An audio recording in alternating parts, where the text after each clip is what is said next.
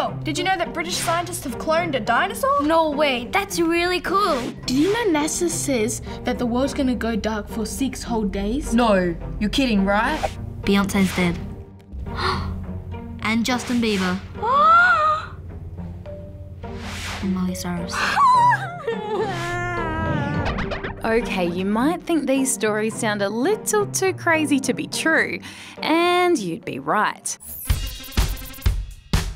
But all over the internet, they've been posted as real news, and there are heaps more where they came from. A lot of fake news stories are created just as a joke or because people are really bored. But some are posted to deliberately trick us. They do that for two main reasons. The first is to get you to click on their site so they can make money from advertising or even from scams. The second is to make you think differently about something or someone, and that can be a big problem. I read this article that says if you eat a chocolate bar every day, you'll actually lose weight.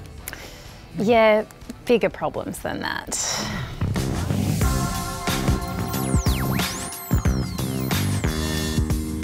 During the US presidential election, a lot of fake news stories were mixed in with real ones, and some experts are worried that could have had an influence on how some Americans voted. For example, did you hear that the Pope supports Donald Trump? Or was it Hillary Clinton? Did you see this meme saying Trump called the Republican Party dumb in the 1990s? Or that Clinton accidentally sold weapons to extremist group Islamic State?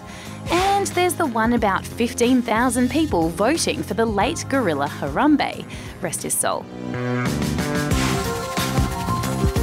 Yeah, none of that happened, but those stories were all shared millions of times on social media.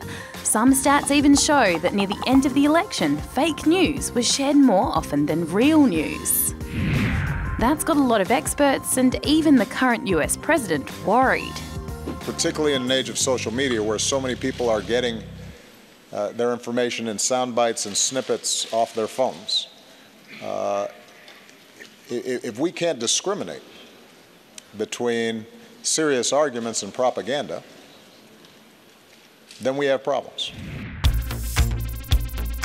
Some online companies and social media sites are now attempting to sort the fake news from the real stuff. Facebook says it'll make it easier for people to report dodgy stories when they see them, and it's thinking about posting warnings alongside fake reports. While both Google and Facebook are trying to stop fake news sites from being able to make money through ads. We can work to give people a voice, but we also need to do our part to stop the spread of hate and violence and misinformation. But experts say it's also up to readers to stay switched on. So if you think a story sounds a bit sus, here are some things you can do. Don't just read the headline.